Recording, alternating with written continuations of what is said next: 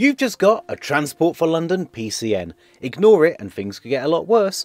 The last thing you want is the fine to increase, or to have a debt collector come bang on your door. But that doesn't mean you have to pay instantly. Successfully appealing a PCN isn't nearly as hard as many people imagine. I'll show you how. Transport for London is the government body responsible for the transport network in the capital. The body oversees many things, including the London congestion charge, which is a £15 a day fee motorists pay when they enter central areas of London.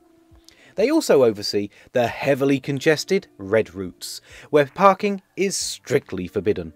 It's important not to treat the Transport for London penalty charge notice, or PCN, that you received like any other private parking ticket. PCNs from the council work very differently from private parking tickets. A PCN is actually a fine, while a private parking ticket is more similar to an invoice you have to pay. So you should never ignore your PCN, it will only get worse. In fact, if you don't pay or appeal within 28 days, you'll often find that the fine will increase quickly, sometimes by up to 50%.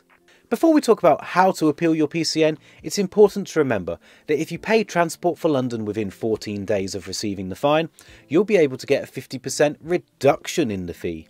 So if you don't have a good reason to appeal, you might want to pay sooner. If you decide you do want to appeal or make a representation against your Transport for London PCN, you'll need to have a good reason for doing so, as their rules are very strict. I'll include a link in the description to Transport for London's information page about making a representation. So maybe your car genuinely broke down on a red route, or some kind of emergency forced you into a congestion charge zone. If that was the case, then you might want to go ahead with an appeal.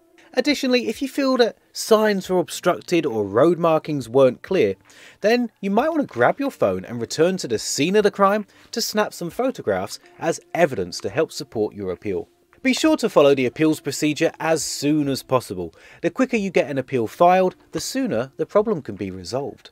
But you need a fair time to be able to prepare any appeal.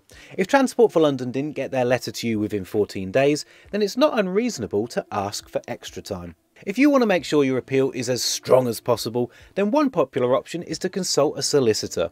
There's many online solicitors that work out cheaper and easier than meeting one in person.